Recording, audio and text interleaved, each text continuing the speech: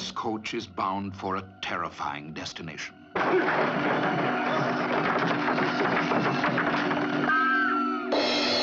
Dead.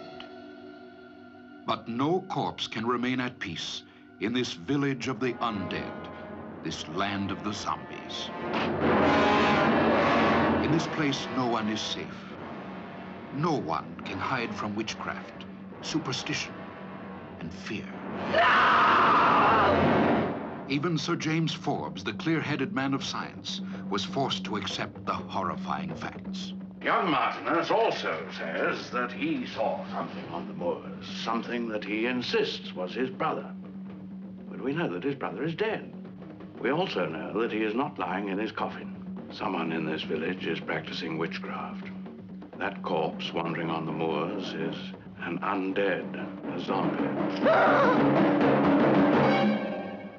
A place dominated by men without morals, whose bloodlusts are excited by hunting a human quarry.